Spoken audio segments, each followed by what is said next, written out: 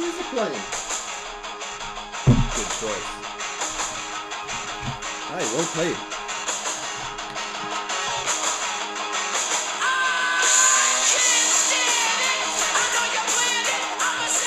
Hey everybody, what's going on? And welcome to Fansplash episode, did you say 14? 14. 14. On the first take. This is definitely the first take. Is this the first time we've done 2 takes? What? Probably. Yeah, okay. Because we're getting serious. We're getting real. By the time we get to episode 20, it's going to be a 2-month production. So look forward to that. It already is. Just because we don't edit our videos. Yeah. So we have tons to talk about today, but for your conveniences, we're going to do our best to keep it under an hour to make it more watchable for you guys. And then also, make sure you listen to us on SoundCloud if you don't have time to watch a video, and that is soundcloud.com/Fansplash. Also follow us on Twitter at TheFansplash, and you can also now send us emails at thefansplash@gmail.com. So if you want us to answer some specific questions, maybe we can start doing mailbag, something like that. Our YouTube channel is also now called Fansplash, is it not? Yes, we have a new YouTube channel. We have a new YouTube channel, and we have our Facebook page is called the Fansplash Network. Yes, Fansplash Network. Fansplash Network. Find us on there. And do you still have it listed as a private group, though? I believe it's public, but I will double check and make sure that you guys can join that. For probably the next few videos, I'm going to be putting videos on both channels, give you guys a chance to transition and subscribe to our new channel, where we'll have lots of new content and stuff. What was I trying to say? New content for you, including my review of Ghostbusters. So make sure to go over there and check it out. We're going to try really hard to limit our reviews to, I would say, 15-minute max. Mm-hmm. 5-15 minutes. Spoiler free. That's not counting like big events like Suicide Squad that we've been, anticipating very highly. Star Trek, hate to be unfair to Star Trek, but we're kind of trying to reel it in with something as big and as mighty as Star Trek. Which we saw last night. Woohoo. High five, separately. This is actually my first experience going to the movie by myself. And then also our podcast, we're going to try to restrict to about an hour. Right. That's just to make it more friendly for you guys who want to listen. And I can't wait we have some really cool news this week because Comic-Con just kicked off yesterday, but next week I can guarantee it's going to be huge because we'll be covering the rest of this weekend next week. Lots of things to come out. So the big winner last night was Marvel TV news or Marvel Netflix news, and then we've gotten our first official Wonder Woman poster from Warner Brothers, and then Suicide Squad's really amping up their marketing because it comes out in 2 weeks, I think so, 2 weeks. Like he said, super excited for that. As you can see with our mini, what do you call those figures? I think they're the metal die cast. Metal die cast. I don't know what exactly they're called, but we are very excited. So excited. Am I missing anything? My hype is out of this world. I remember being unbelievably excited for Batman vs Superman.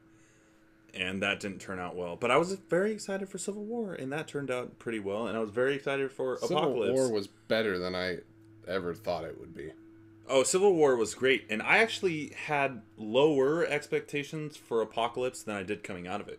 So it actually turned out better than I thought it was going to be. Right. So I got 2 out of 3 pleasant surprises, and then 1 not so pleasant disappointment. Okay. Yeah. But anyway, well, we got the Ultimate Edition. We have our hopes for Suicide Squad. We're very excited for it. So look forward to that. All right, coming out soon. But for now, let's get to it. Star Trek Beyond. Did we like it? I loved it. I thought it was great. Yeah, it was really good. The visually stunning, although I saw it in 3D. The only CGI that was distracting was no spoilers, but the beginning. There's an alien race in the beginning that's just it didn't look as good as some of the other stuff. It looked like CGI. It looked like the Ragnars or whatever they're called in Star Wars, the big tentacle things that rolled around, which was also distracting. There's certain CGI things that's most of it's really good, but some characters are just it's kind of like Warcraft itself. It's hard when you have so much practical effects. Like, thank you, J.J. Abrams, for doing both Star Wars and the first 2 Star Trek movies with a lot of practical effects and trimming down on the CGI when you could, because I think it really adds to the environment. I don't think they were that bad. They weren't. I didn't think they were bad. Okay, maybe the CGI wasn't that bad, but it stands out to me in something where there's not a lot of CGI characters. Like, we haven't been introduced to many CGI characters in the Star Trek films. Sure. Yeah.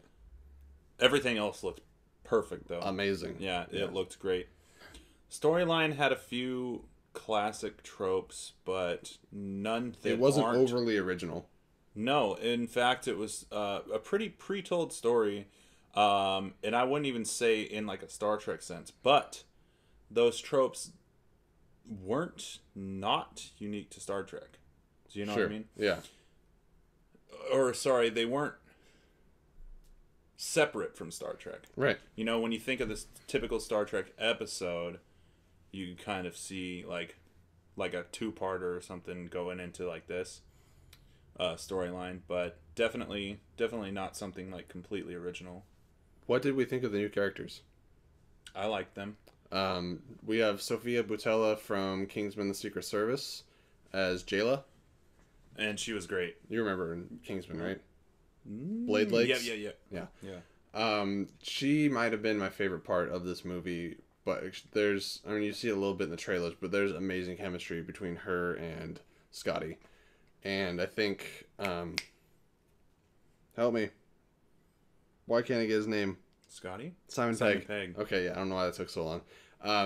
I think this is the best Simon Pegg's been in the entire franchise. Well, he wrote I know he wrote it. So I know he wrote it. I could see, I was like, hey, he's giving himself a little screen time. He definitely is. But it was good. There was a lot of really good things in there. Now, this is not a shot at the movie. It's just an opinion that I feel the need to express. Out of the 3, this is actually my least favorite, but I don't have any of them rated under an 8. I don't think anybody agrees with me. Did I like it better than Into Darkness? Did you like Into Darkness?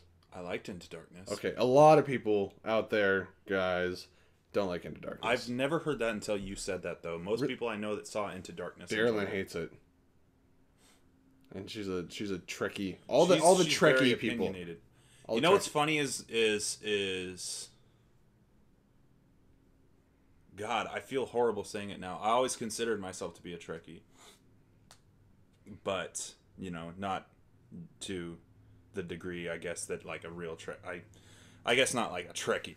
You're a Trekkabee. Huh? You're a Trekkabee. Trekkabee, what's that? Trek wannabe. Oh, I'm just kidding. I guess so. Fuck.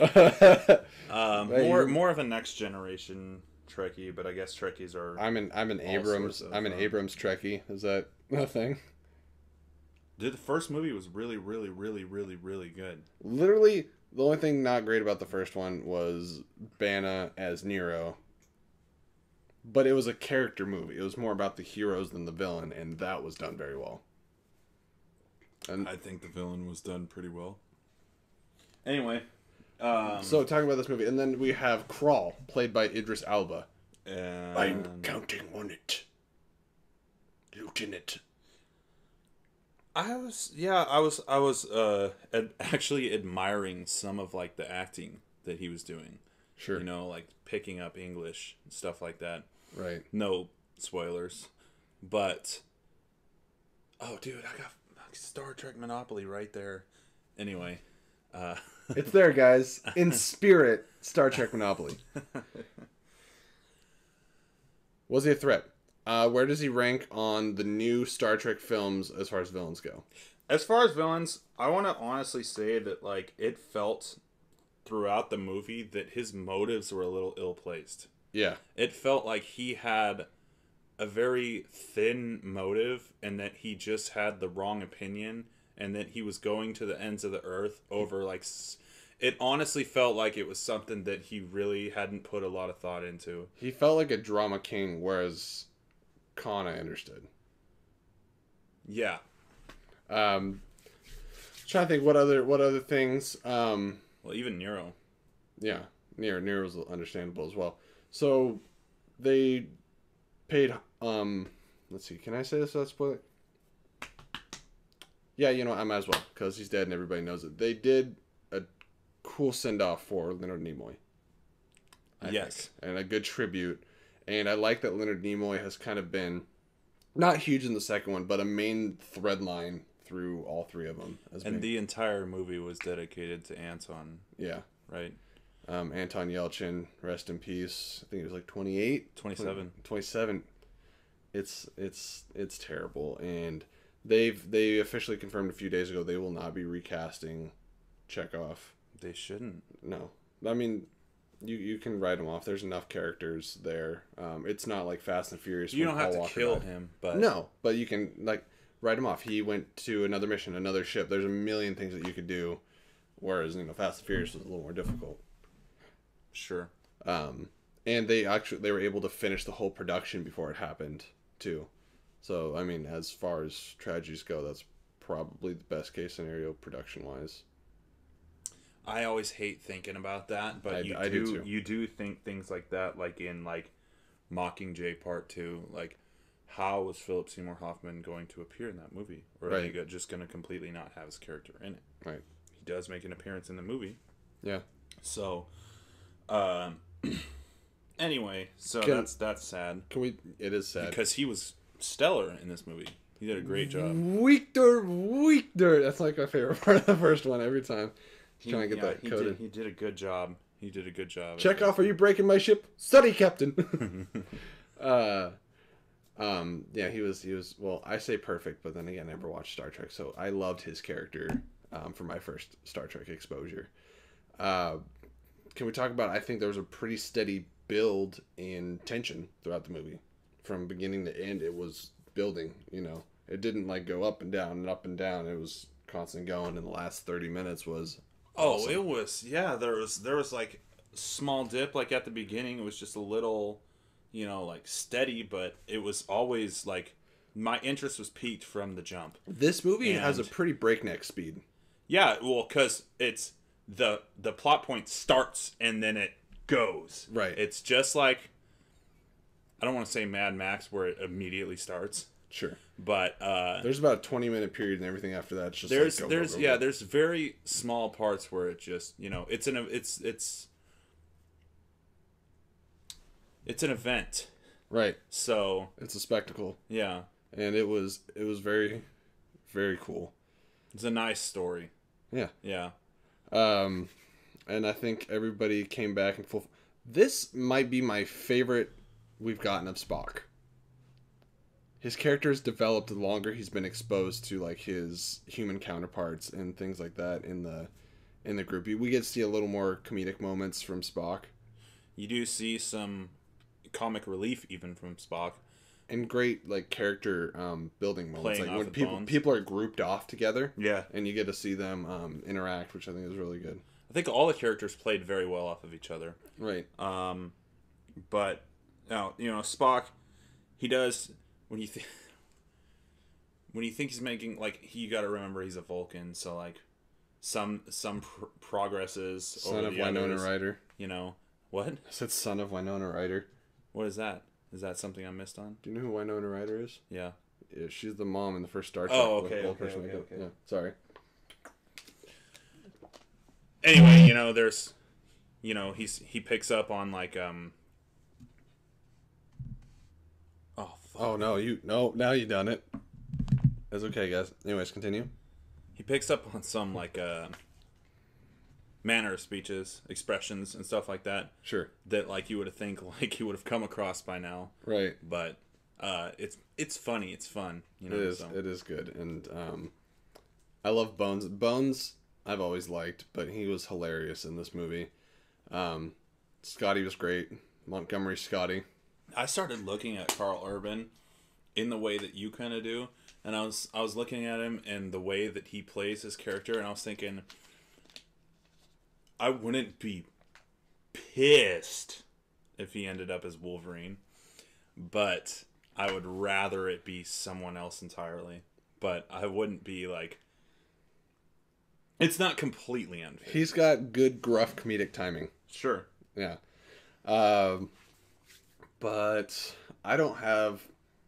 If you have some other thoughts, let me know. I don't have a whole lot. I just want to recommend it. to everyone, if you're a Star Trek fan, if you're a general sci-fi fan, the only thing I would say is probably watch 1 and 2. I guess you don't need to, but it would make this a better film. All the ship, the technology, the choreography, the CGI, all that stuff. So many the practical character, effects. the just the character makeup, all that stuff, the design even. Like just background people. It's amazing. No, it's great. Except for there's one literal like Roswell alien character. And you're like, and then it's like, why? Come on. Anyway, I think that was just as a goof. Sure. Or gag rather. But all that stuff, it's visually there. It is so much there, and the story's good. The story, it felt more grounded to classical Star Trek. That's what I heard. Geraldine was saying that, and a lot of people were saying that this movie feels the most Star Trek-y out of the 3. For sure. I would completely agree with that. And that's why I want to lean more towards this rather than, I almost called it Wrath of Khan, Into Darkness. I think you can, anybody that I talk to, I would not argue against them if they said any one of the 3 was their favorite. I see points for any of them. I don't think any of them are bad movies. I think this series has been a really great trilogy. Has done really well. Well, there's going to be a 4th one, and Chris Hemsworth is coming back. Are they going to have like Nero or like some other time warp thing? I have no idea, but there's probably like a time travel, and I think it's. This is why I don't want to call myself a Trekkie. I think it's Star Trek 4. Is the Voyage Home, where they go back in time.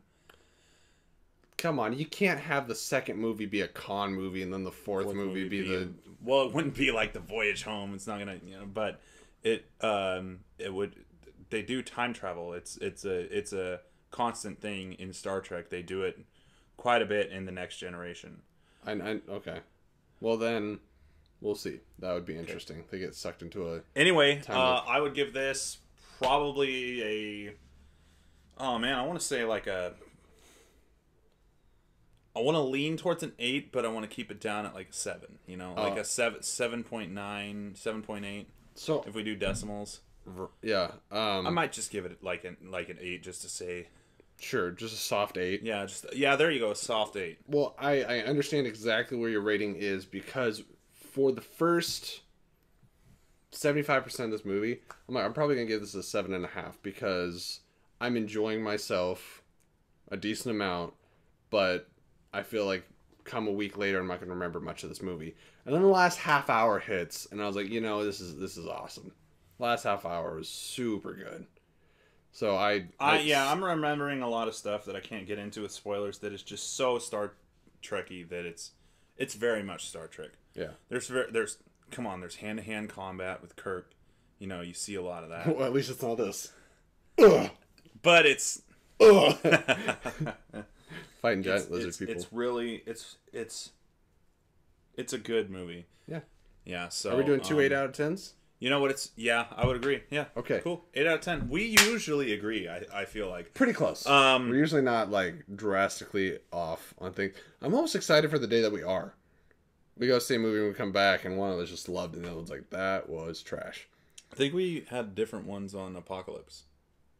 I think that's true. I think I gave it like a 7.5 or something. You gave it like an 8.5 or I don't know. 8.5, 9, yeah.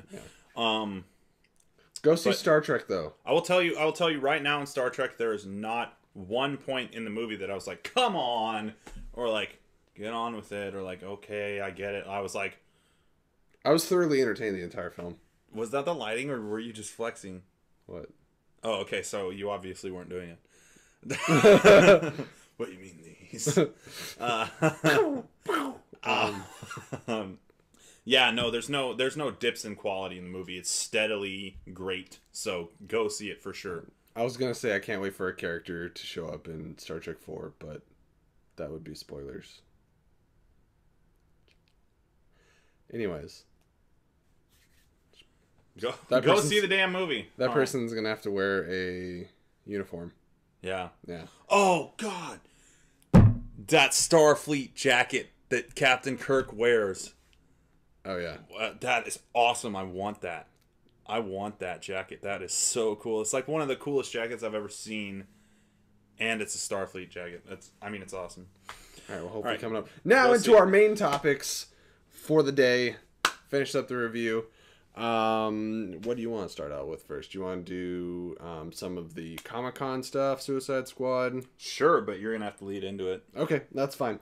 Let's start off with Comic-Con. So, Marvel Netflix dropped a nuke on us. We're expecting some Luke Cage news, because that's the next Marvel Netflix thing to come out. What we did not expect is I guess it'd be a teaser, because it didn't show a whole lot, but a Luke Cage teaser, an Iron Fist teaser, and also more like a Defenders announcement trailer. Didn't show any footage.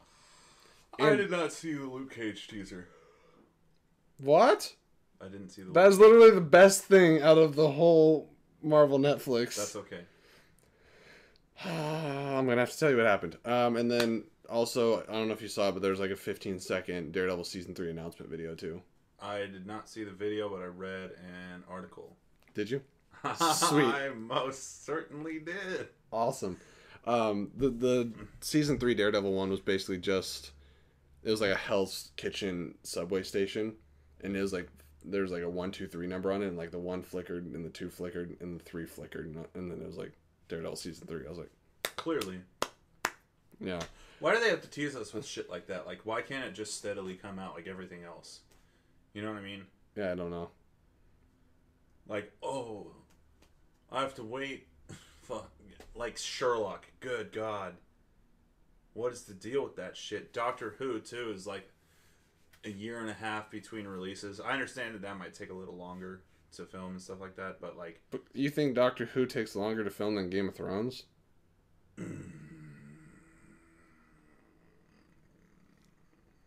Maybe longer to develop. No. But, so, we got all those things. I'm going to start off talking about my favorite thing that was shown off, which was the Luke Cage trailer. You've actually watched all of Jessica Jones and got a little more exposure to Luke Cage than I have. Which, if you didn't watch all of Jessica Jones, I don't see why you'd like Luke Cage. Because I love Luke Cage as a character. Okay, classically, sure, but the live-action Luke Cage, this is my first exposure to Luke Cage, and I did not like... Mike Coulter? Huh? Mike Coulter? No, I didn't like their, Arrowverse romance.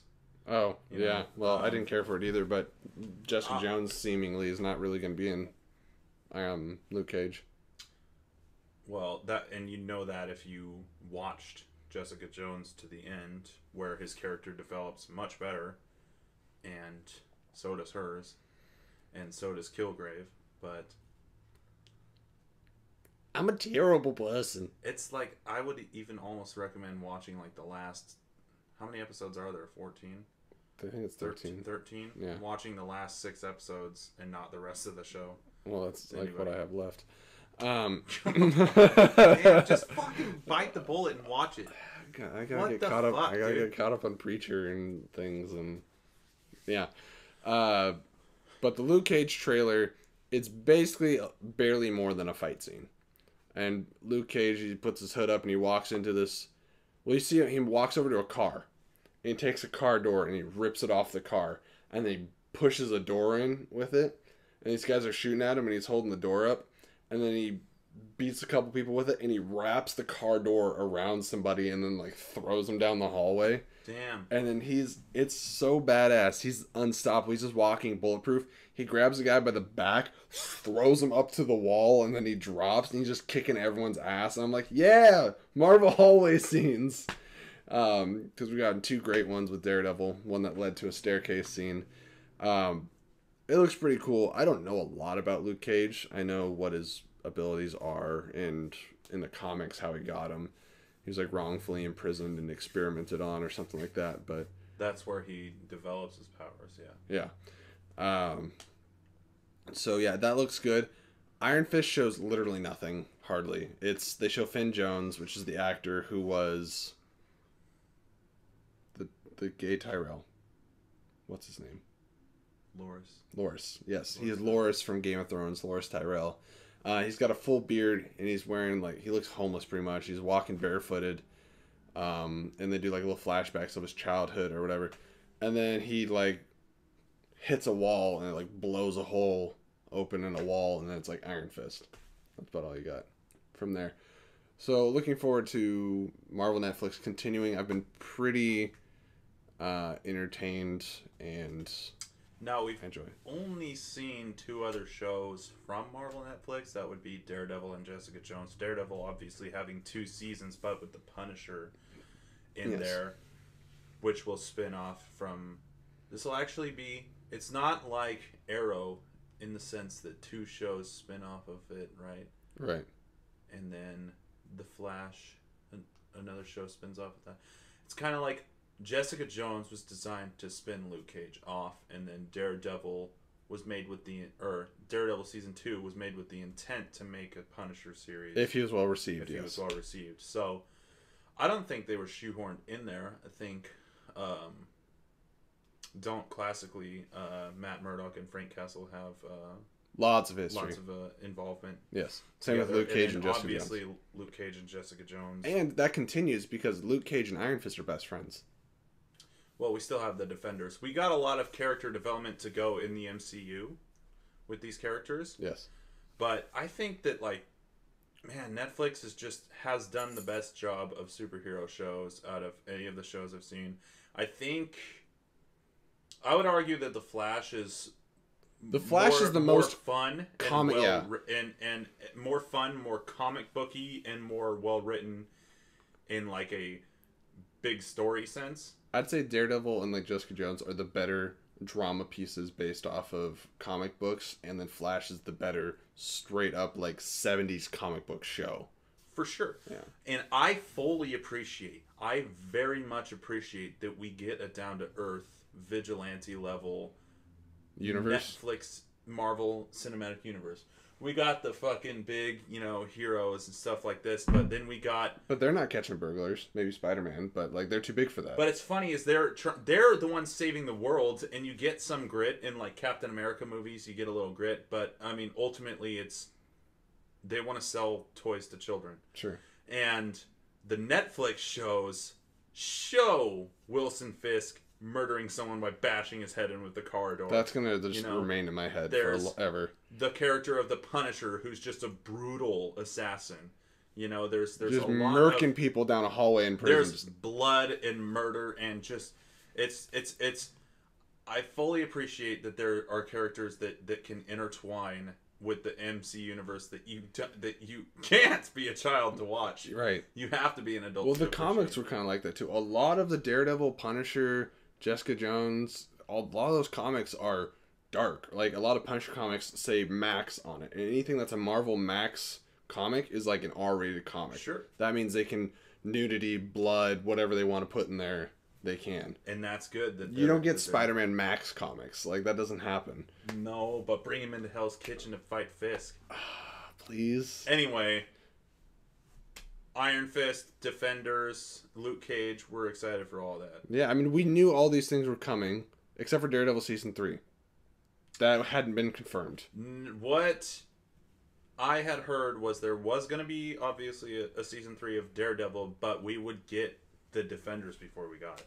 I'm still under that impression. And I heard that we would get the Defenders before we got Jessica Jones Season 2, which is 2 years between Jessica Jones, between seasons. That's a little ludicrous. But Jessica Jones will be in the Defenders, so it's not like a real 2 years. But can she have, is there any way that they could just make a short season, like a 5-episode Season 2, like minisodes or something, that, would just, play the character in? Because there's some absent story. The movies fill the gap in. Yeah, I know. But it's crazy. Look what Marvel's doing. They're doing 2 to 3 movies a year, 3 in 2017, and then 2 shows a year. No other studio's doing anything like that. Well, if they wouldn't focus so much on fucking Agents of S.H.I.E.L.D., then Agent Carter and then they're trying to do spin-offs of Agents of S.H.I.E.L.D. I'm like, stop, let it die. Please. Oh yeah, and by the way, everybody, you prematurely made a spin-off show before the Netflix stuff. That's where it's at. Yeah. Let Agents of S.H.I.E.L.D. die, please. S.H.I.E.L.D. is dead anyway. right? Agents of Nothing. Yeah. Ha. God. But just so you guys know, obviously, Johnny Blaze is the original Ghost Rider. There have been other incarnations of Ghost Rider as the years have gone on. One of the most recent Ghost Riders is now being interpreted into the Agents of S.H.I.E.L.D. show. Tyler's very excited about it. As you can see, nobody's going to watch it. And I'm pissed because I feel like this is lowering our chances of getting characters like Ghost Rider, Blade, and other stuff in the Netflix universe. Why are they... Dude, that's literally a waste of Ghost Rider. Is it just because he's, like, terribly received when it came to, like, the 2 Nicolas Cage movies that they made with him? But they fixed Daredevil, so fix Ghost Rider. What I'm saying... Ooh, could they make a series with Ghost Rider? That's what I'm talking about. But... They need to do the darker mythical version of Marvel, which is Ghost Rider and Blade. Perfect to play it. Norman Reedus, please. Please. Yeah. Oh my God, how perfect would it be though? Come on, rally up about something that matters. Have Negan kill Daryl and then okay, so if you watch Walking Dead, spoilers, but Daryl is a creative character. He's not in the comics. So Ghost Rider is in the comics. Ghost Rider is in the comics. Daryl, I believe, I could be totally wrong, but Daryl is the sum of like multiple characters kind of like converged into one. So spoiler alert for the next 30 seconds. So skip 30 seconds ahead, if not. When my hands go down. Okay. Just kidding, they're down. Negan is a character played by Jeffrey Dean Morgan that is just introduced in the last episode of the most recent season. So they left it at a cliffhanger of who they're supposed to kill. In the comics, it's supposed to be Glenn. But they've teased Glenn's death like twice with this. What they've done is they developed every character in like the last 4 episodes of the season, like more than they've been developed previously, to where you think that it could be basically anybody besides Carl or Rick. Right. Can be taken by Negan. So Quarrel. So if they would kill Daryl Dixon, if Negan would kill Daryl Dixon, then Norman Reedus would be freed up to play Ghost Rider in a series. Spoiler alert, it's over. So you should know when you die on Walking Dead, you join Marvel Netflix. John.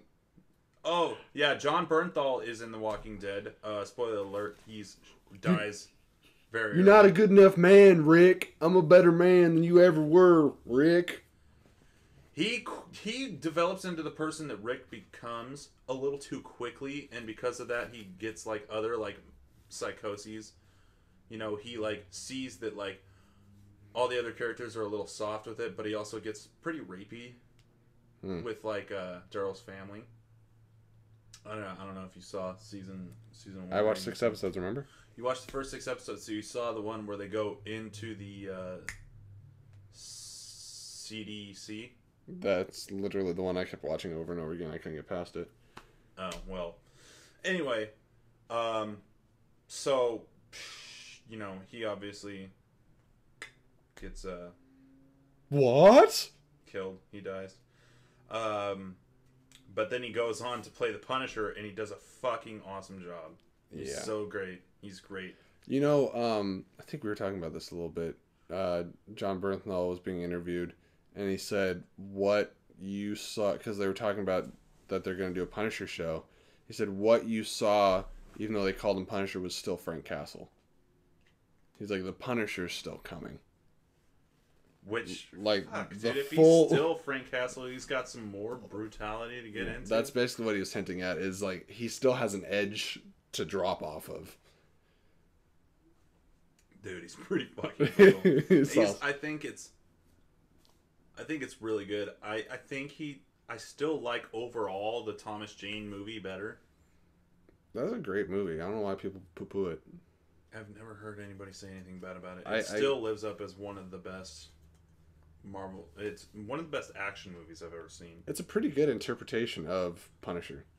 Yeah. He gets people mentally and physically, like, throughout that movie. But I think he's got like a little too... John Bernthal is just a straight killer, and kind of like his humanity has been taken from him, so he lacks it. Yeah. Thomas Jane's Frank Castle still had a humanity to him. So. Yeah. He had the great character moments with his apartment mates. Sure, things. absolutely. Right. So, moving past Marvel Netflix? Sure. All right. So now we're going on to, not a whole lot to talk about here, but the first official image of Wonder Woman went up. I'll probably include it somewhere in this area of the screen.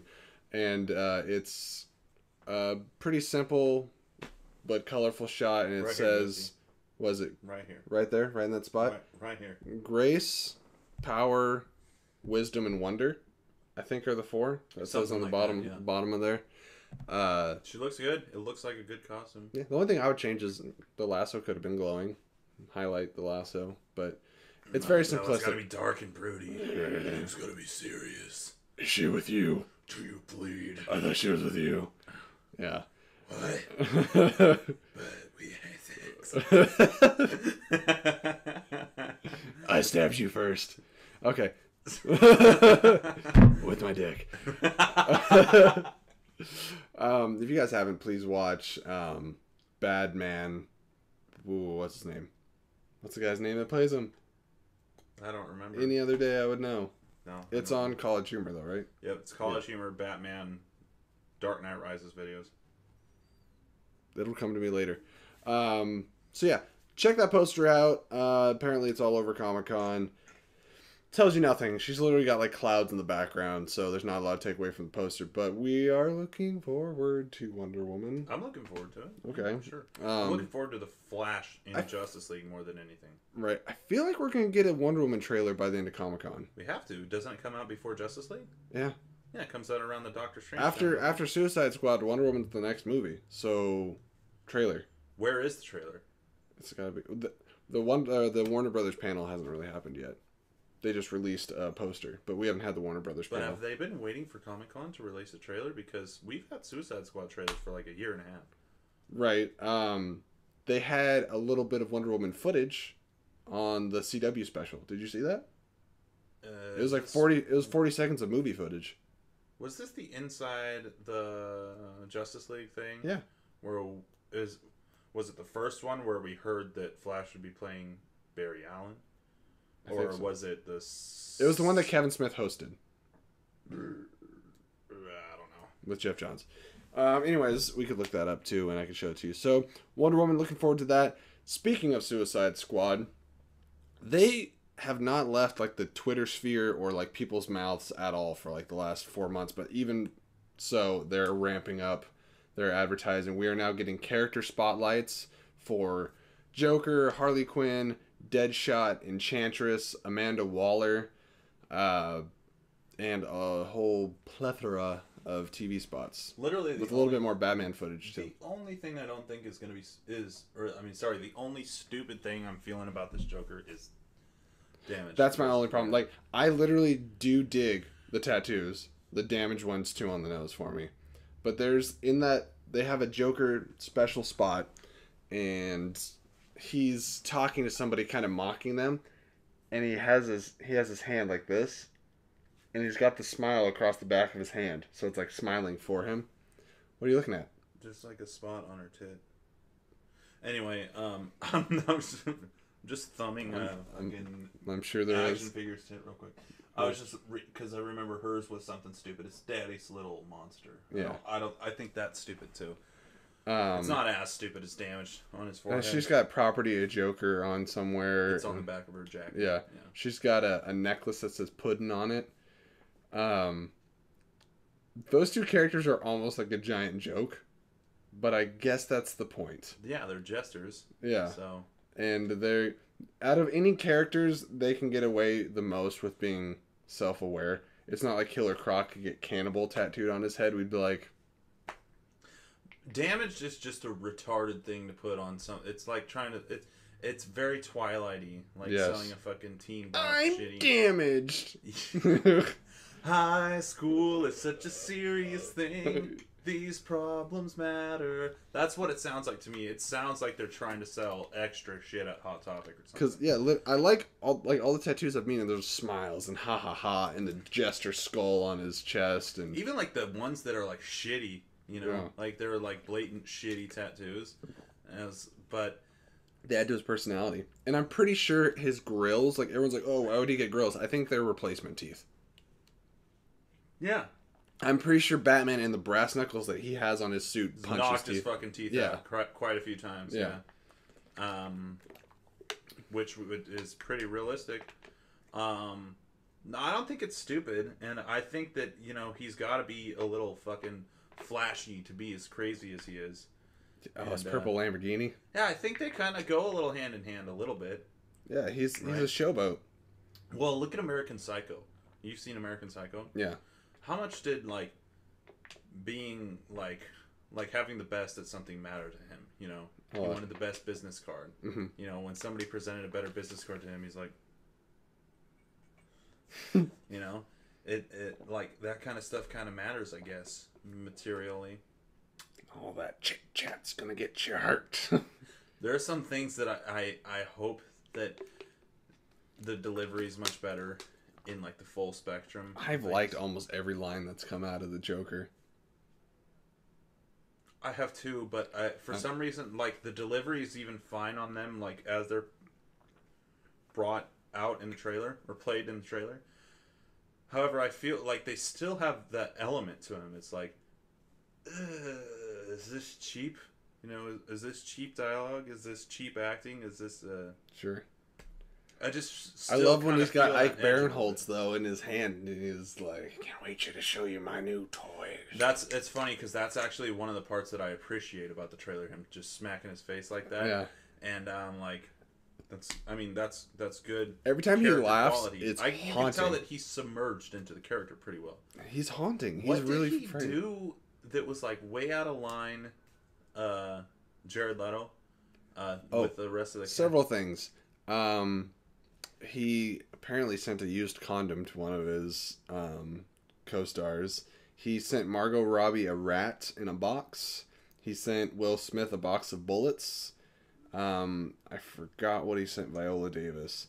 But he literally sent all the castmates all these like nasty gag gifts for the most part. And then people were saying that the people that played his henchmen, he would ask them to like follow him around the set, like in costume, and he was just walking around as the Joker with his henchmen and like not letting people talk to him. I was like, whatever you gotta do, man. I don't break character until I do the DVD commentary.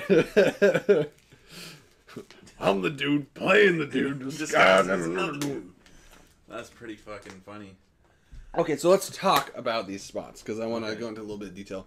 So we really get to see how maniacal and creepy the Joker is. We get to see a couple more laughs. We get to see where that laugh in the previous trailer comes from. The the squeak laugh.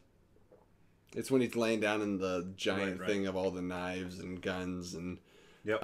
Somebody analyzed that shot. There's a disassembled piano. There's baby clothes, and like a bunch of other things. I'm like, so weird. That's crazy. He's really weird.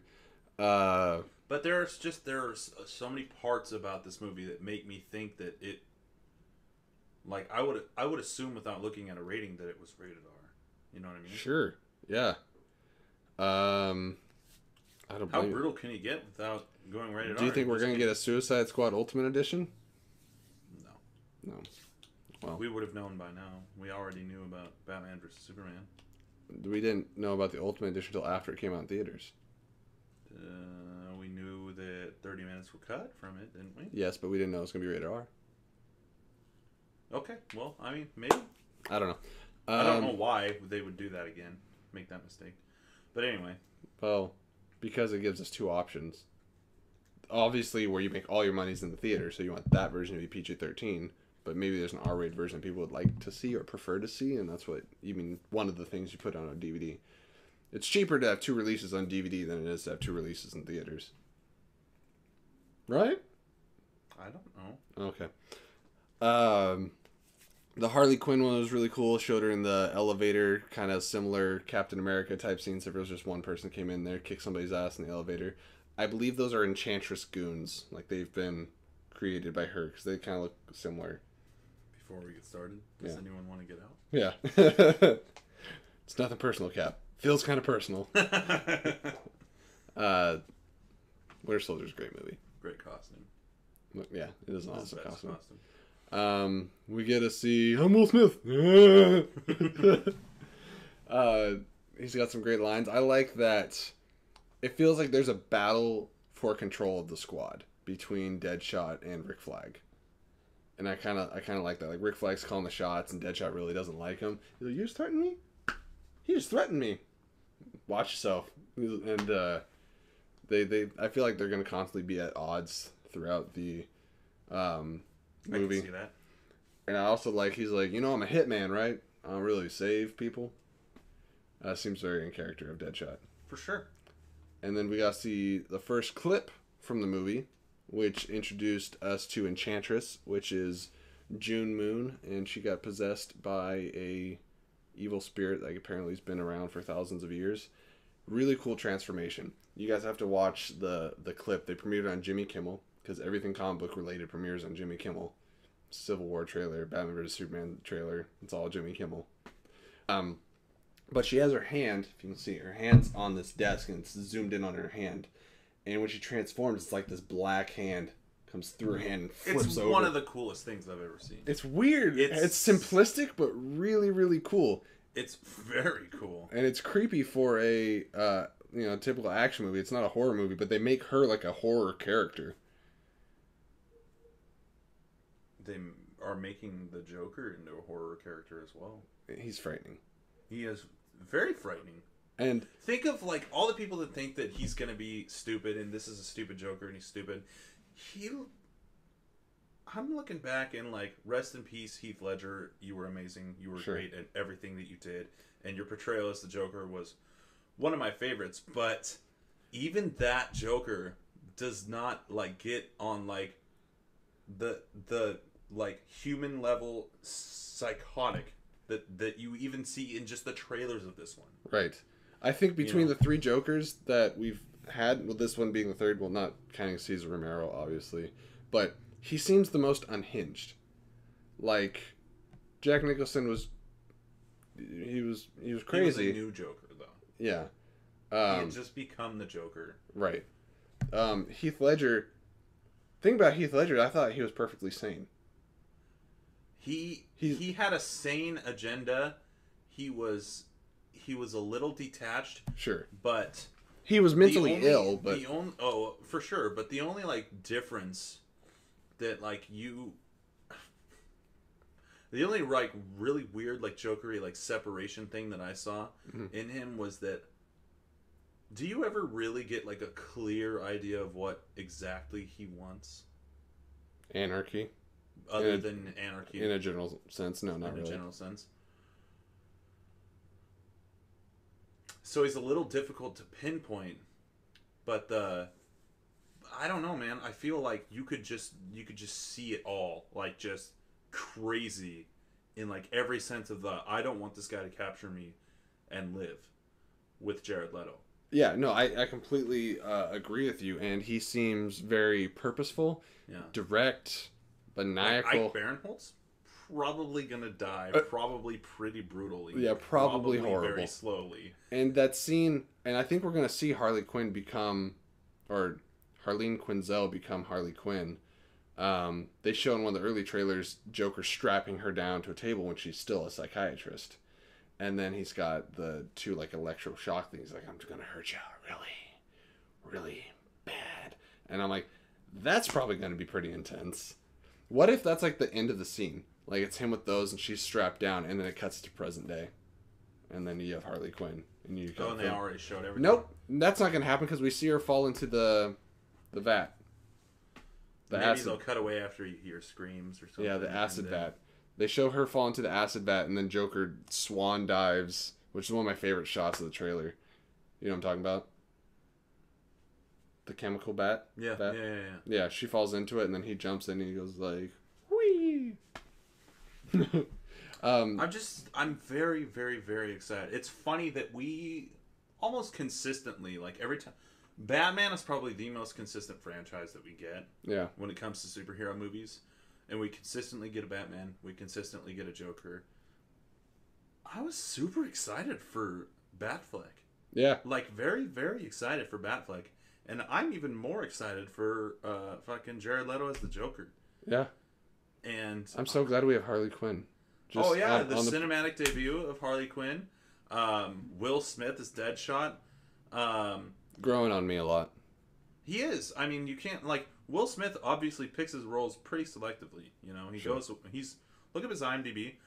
Look at some people's IMDb's. They've been around for 4 years and they have like over 100 things on on theirs. He's got like 30 credits to his name. He's very selective. Sure. So, and when I think back to him, I haven't seen a few of his most recent ones, but I Am Legend, Wild Wild West, you know, Men in Black. They're all very good. I'm entertained by all 3 Men in Black Independence movies. Day. Yeah. Men in Black 3 was probably cinematic debut of Killer Croc. Well, cinematic debut of a lot of them. Has Deadshot been in before? Arrow. Not a movie. Is that cinematic? It's live action. Okay. Who plays him in Arrow? What's that guy's name? I've seen him in something before. Oh, I really, really don't know the actor. No. Oh, I love the... speaking of Deadshot, I love the interaction between him and Ike Barinholtz. When he's like, dinner Floyd, he's like, one of my friends call me Floyd. He's like, you don't have any friends. And they talk about... And he hands him, he's like, what is this? He's like, it's loaf. It's got toenails and everything that grow on it. It's a loaf. He's like, when I get out of here, I'm going to rain down on you. And he's like, do you just threaten an officer? Do something. Yeah, and you know, it's funny because this is the one that I was least excited for. Yeah. I'm actually kind of getting a little excited for some Killer Croc. Bro, I've seen a couple things where he like rips his shirt off. He's just this giant, massive... I wish they had the rest of them on here, you know? Katana, Boomerang. And Rick Flag. Boomerang's on my top spot, too. I'm really excited to see Jai Courtney as Captain Boomerang. These guys are too big to, like, kind of, like, go with them, right? They're just a little big. Yeah. Titty big. Okay, so... We could get, like... Do we? I don't know. Oh, I want to talk about the Amanda Waller spot a little bit. I thought that was pretty cool. Her interaction with Rick Flag. If you ever saw Amanda Waller in the Justice League cartoon or the Assault on... You still haven't seen the Assault on Arkham animated movie, have you? That's not on Netflix, is it? No. No. Damn! That's like a really good Suicide Squad movie. And just seeing Amanda Waller in multiple incarnations, Viola Davis has nailed it. Like, just really? Her delivery, how cold she is, but also how intelligent she is and how you can tell that she's thought everything through, and she's also willing to do anything to get something done. Is it Rick Flag that says they warned me about you, but I didn't believe in the stories, and like, nobody does. Nobody does. Nobody does. That's very Amanda Waller. I like in that I'm like, whatever, dude. Anyone could just drop that bitch at any time, like if they really tried. But then I kind of like started thinking about like, dude, there's some fucking people out there that are pretty fucking sketchy, that have some pretty fucking... Power? Yeah, pretty fucking enormous power. Yeah. Not gonna name any names. Not gonna name any names. But I was gonna go... Either way. You can go either way. I wasn't gonna say anything at all. I was gonna keep my mouth shut. Oh. You're right regardless of what you want to say. You don't know what I'm going to say because I'm keeping my mouth shut. Well, you're probably right. But, yes, she's very frightening. She's very scary. Yeah, but I wouldn't want to fuck with her. Definitely not. I think she's a bitch. Well, she is a bitch, but she's the best bitch. Like, I don't know, man. I guess when you think, because... She knows who Batman is. Okay, so...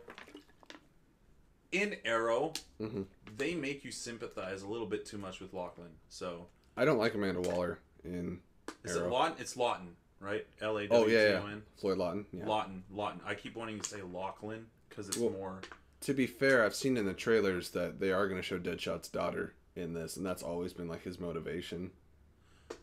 Okay, I'm understanding of that. I'm just saying that like Arrow is such a drama-based show. Sure. That it's like if fucking General Hospital had a mad budget and like, you know, like, I'm just saying it's very drama based. They make you sympathize a little too much with Deadshot in it, and make Amanda, is it Waller or Weller? Waller. It's Waller, yeah. Because she's the Wall. Yeah. They call her the Wall. Amanda Waller come off as too much of a bitch. I hate her in Arrow. Well, she's a fucking bitch. Well, she's even a bitch to... Diggle? No. Well, yeah, but I mean, God damn. Oliver? Oliver, yeah. Oliver Queen. And he's not even a criminal. No. He's basically, like, held captive by her.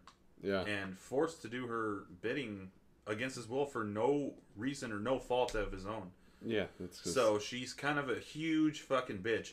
In this Suicide Squad, I don't know the circumstances. Yeah, I don't know the circumstances of this, but you kind of see that, like, I'm an official and these are fucking criminals. Oh yeah, I like that. You know? He's like, we need soldiers, not these like scum, you know. Yeah, but I mean, it's like these are bad guys. They fucked up. They've all killed people. Mm-hmm. So I'm glad you have Batman up there while you say that too, because he definitely has. Has this one? Has he killed people? Yet? Did he kill people with his hands or only with the Batmobile? Because in the flashback, he for sure kills people, but was he killing people in the movie? Well, definitely with the Batmobile. The Batmobile, I think for sure they died, but it doesn't show them die. It's an only okay. Implied. There was people in the car. He put them on a grappling hook, dragged them upside down, flipped them into another car full of people. 8 people dead. But this is a comic book movie where Killer Crocs exists. You can suspend your reality that a crocodile person exists, but you can't believe that 8 people survived 2 cars being smashed together. People survive from their parachutes not deploying. The intent was death. And that fight scene, the best part of the whole movie, it's debatable if all those people are alive or not. Okay. Asshole with the Russian dude with the flamethrower, he shot his flamethrower tank. That dude's dead. Blew him up? Yeah. I don't know if he would die. It's comic books, man. Pretty sure he's dead. It's just funny that, like, the whole thing was, oh, Superman killed all those people when he was fighting Zod. Just, like, flying through those buildings and, like, he's a brutal bitch. But as long as I do it within my sight with my bare hands or something, it's okay. You still haven't seen the Ultimate Edition, right? No. Oh, dude, please watch that so we can talk about it. Cool. Anyway. Yes. Squad. We got the Amanda Waller spot. Rick Flag, Harley Quinn, Deadshot. We think Enchantress is the villain of the movie. Okay, we've gotten so much footage, and we don't really know how this movie's going to play out. I mean, we know as much now as we did the first trailer, right? We haven't really learned anything.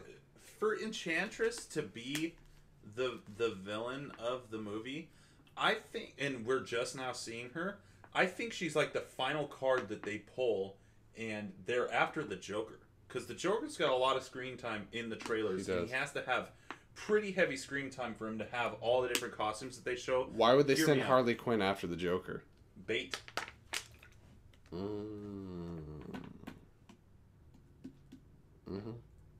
Did you not think that? No.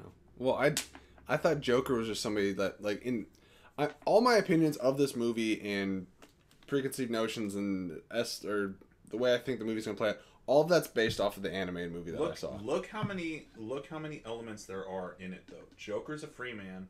He's getting the most. He has to have a lot of screen time because he's got a lot of costumes.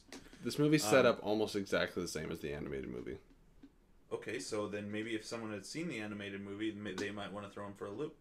Is Enchantress the villain in that movie? No. I'm trying to remember exactly what happened. Originally, they're trying to get something from the Riddler, and they have to break into Arkham Asylum.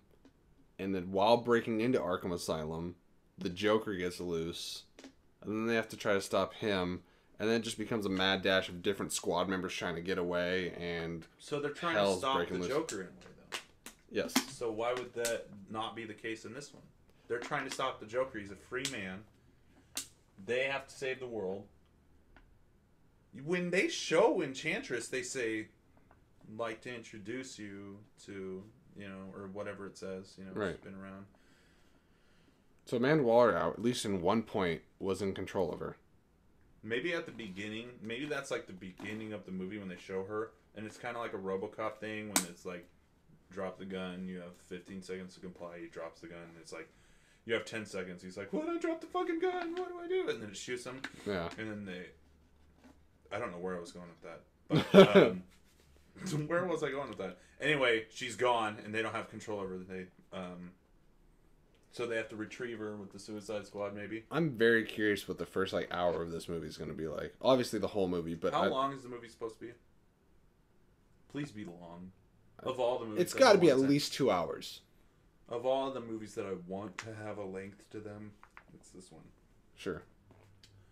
Well, it seems every fight scene in the movie seems to be against those zombified, enchanted, like, demon dudes. Which would be like minions of Enchantress. That's what I would think. So I think she might be throughout the movie. I don't know, and I love that I don't know. I know about as much going into this movie as I did about Star Wars. Going into The Force Awakens. Oh, God. I wish.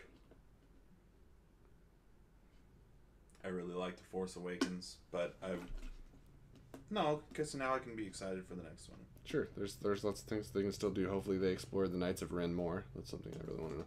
But that's going on a complete side rant. I think that's all of our topics that we had for today, unless there's other things that you wanted to cover.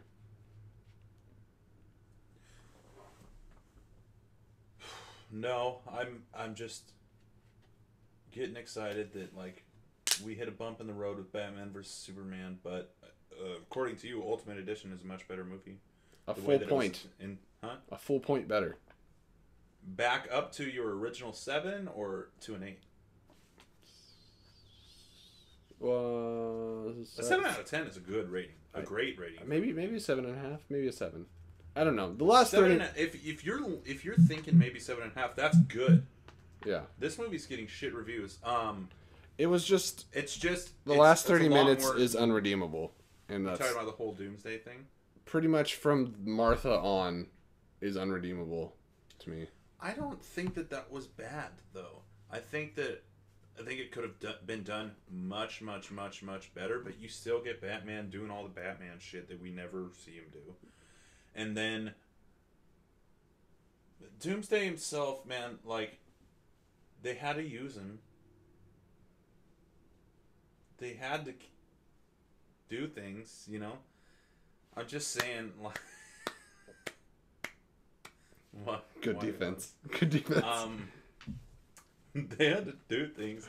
There are things they had to do to get out of the way to make way for more fun and interesting and favorable characters. Sure. And bringing in the Justice League, you got a lot of ground to cover. Could we not have done Doomsday in a Superman sequel? Yes, but this is the Superman sequel. You understand that, right? You know what I mean.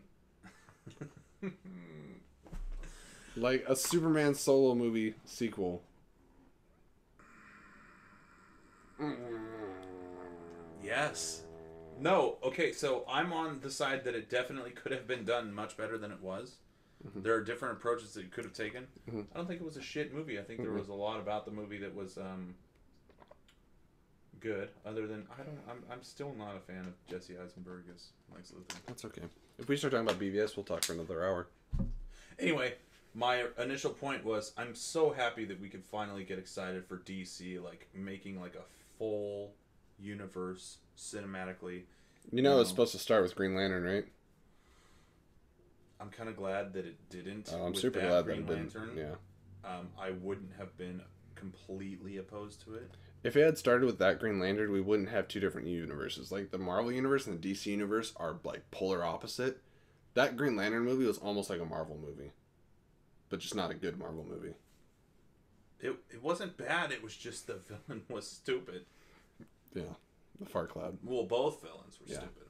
Yeah. That's what I was going to say. Hector Hammond and Parallax. Yeah, the Elephant Man and the Fart Cloud. It was really bad. So, the one that looked like a toe. Huh? The guy that looked like a toe. So, Anyway, like classically, we got the Dark Knight trilogy, which I'm glad they made that.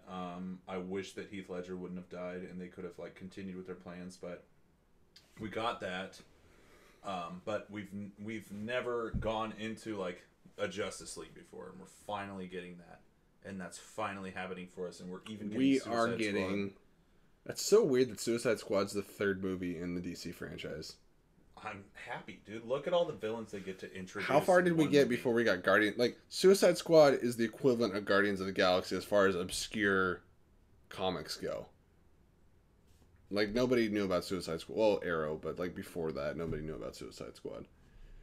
It's a great way to introduce Joker and Harley Quinn. Or how about, like, a crap ton of Batman villains? Well, that's what I'm saying. Like a bunch of it. Like the only villain in the whole Suicide Squad group, I believe, that is not a Batman villain is actually Captain Boomerang. He's a Flash villain. Captain Boomerang. Captain Boomerang sounds like a Flash name. Yeah. So yeah, and I also heard, this is not confirmed but rumored, that, and this to me it would be the perfect movie, and this is what I wanted. Well, I want Red Hood, but this is the other thing that could happen for me. The Batman solo movie might take place almost completely in Arkham Asylum. And isn't it supposed to be mostly an original story? Yeah. I don't know how much I like that. I kind of like it a lot. I'm not opposed to it. It's just that there are so many stories to tell and so many interpretations that you could do. And they're obviously like, I don't know, man. Look at when like Civil War comes out, how excited we were that they're doing a Civil War story. How excited for Red Skull we were in Captain America. Yeah. You know, how excited for all sorts of different things, you know. Spider-Man. I don't know, man. I just like there's things about doing stories that like these characters already have an existence. You know, in a way. Well, to me, this would be them doing basically the storyline of the Arkham Asylum video game, which is dope. But that's not an original story. Well, none of these. You just said none of these are original stories. Yeah. They're not. These characters have stories told. These characters have, like, an existed story. So you're saying you want new stories of all these characters? No. I'm saying these characters have a lifeline of or a timeline in their life of all these things that have happened to them. For Batman, a Batman movie to come out of a new, unique story that classically hasn't happened to Batman. So that's what you want? No, I don't want that. I don't like that. I don't know that I appreciate that. Is that not making sense to you? Well, yeah. I think it's first sound like you're like, you didn't like... I don't know. I didn't like the idea that it's going to be an original story. I don't like that idea. Oh. Well, I was saying if they do an Arkham Asylum, it would be taking a lot from that existing storyline, probably. But it can't because it's mostly an original story. Well, they did say mostly.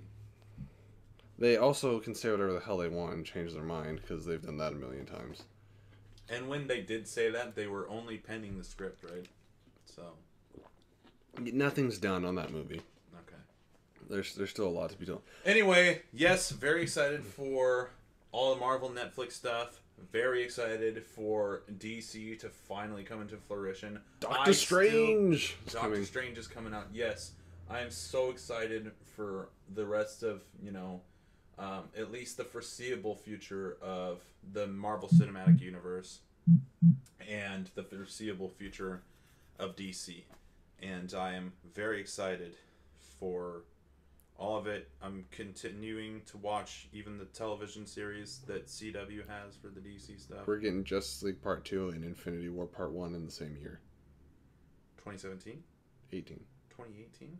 Justice League Part 1 is 2017, but Part 2 is 18. Infinity War Part 1 is 2018? Mm-hmm. We have 3 Marvel movies in 2017.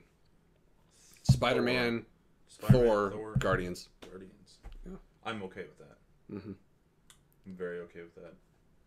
Spider-Man. Literally, I've seen set photos for Guardians and Spider-Man have been coming out. I don't think they've started production on Thor yet. Well, I'm okay with Thor because I'm okay with Hulk, and you said it's going to take place more in space, right? Yeah, more of the realms, and also Loki and Valkyrie. I could do or take without Loki at this point. Like, I like Loki, but it's just been played out in 3 movies, so I understand it's a huge part of Thor, and it's like kind of like, but he's yeah. It's just like Bucky. I could go a Captain America movie without Bucky. Oh, I couldn't. I love the Buckers. Yeah. Buckers? I love my Buckers. Oh my god. I don't know, man. I think he's going to be in Black Panther. I'm fucking tired of War Machine. That I'm tired of. I was tired of him in Iron Man 2. Oh, I'm Don Cheadle now. Oh god. Oh god. All over. I'm done. I'm done. All right, guys, that's it. So that's the end of Fansplash episode 14. Well, you got a double whammy in here. You got a full fucking podcast, and you got a review of Star Trek. So tell your friends and everybody you know.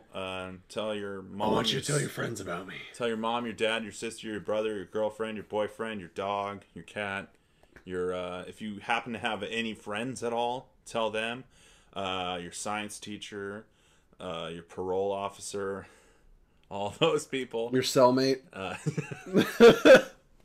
Basically, any type of person I've left out. If you know any lizard people, go ahead and tell them. Any Daleks. Daleks. There you go. Please don't exterminate our channel. And follow us on several things. Let us list them. Make sure to follow us on Twitter if you have a Twitter and you are joining that Twitter sphere. And you can find us at TheFansplash. You can also find us on SoundCloud at soundcloud.com/fansplash. We also have a Facebook group. This is not a like page. This is a group. Yes, so you can comment, add to it, discuss. You can be a huge part of this if you want to. Whatever part of it you want to be. And that would be the Fansplash Network. Yep. And you can also, if you're friends with any of us on Facebook, contact us directly and we will show you where to go. You can email us at fansplash or is it the Fansplash? The Fansplash. The Fansplash. Fansplash is like the shortening. It's the Fansplash, like the splash of the fan. It's the Fansplash podcast. So, okay. The email is thefansplash@gmail.com. And I will have all of these things down in here so that you can read them, go back to them, revert to them. And then we've gone from the Think Now channel. There's still the Think Now channel, but we won't be posting on there anymore, will we? No, not really. It will all be on the Fansplash channel. Check out my YouTube. Ghostbusters review. This is the first thing on the YouTube Fansplash channel. That's not... This is mine. I drank both of these, and I didn't pee. All right, thank you, everybody. Like, comment, and subscribe. May the film be with you. See you next time. Until next time.